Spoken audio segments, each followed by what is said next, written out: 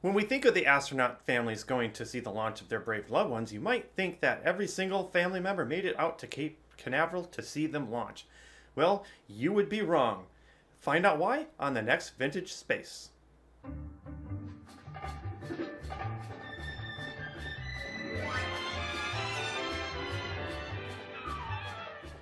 Hello, this is Chad, your host for today's episode of Vintage Space, where we talk about the nostalgic things surrounding the Mercury, Gemini, Apollo era of spaceflight.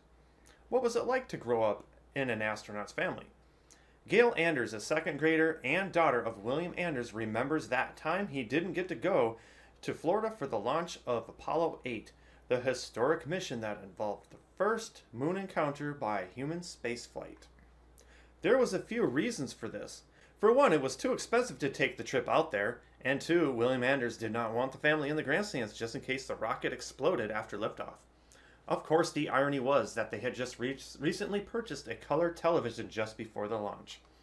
And you can bet they all gathered around the living room floor to watch Apollo 8 in its glory on that new color TV.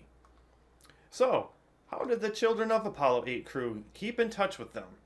A small device called a squawk box. This ahead of its time radio lets the family of the crew listen in on all of the mission control communications to the Apollo 8 crew. Jay Lovell, Jim Lovell's 12-year-old son, described the experience like it was listening to a radio show, a drama, or a mystery show. They could sit for hours and be entertained, keeping anxiety at bay considering the risky nature of the mission. You would be amazed at the life untold by the children of Apollo 8. Jay Lovell once got into a fight in front of the yard with some other kid. The Houston Chronicle calls it "Son protects home while dad is in space." Gail Anders remembers eating all of the ice cream around the table while the reporters sat outside like water pressure trying to burst a pipe open. If you guys would like to learn more about astronauts' families and the life surrounding historic spaceflight, don't forget to like, comment, and subscribe so you guys can get the notifications of upcoming episodes. I am your host, Chad, and I will see you guys out on the launch pad.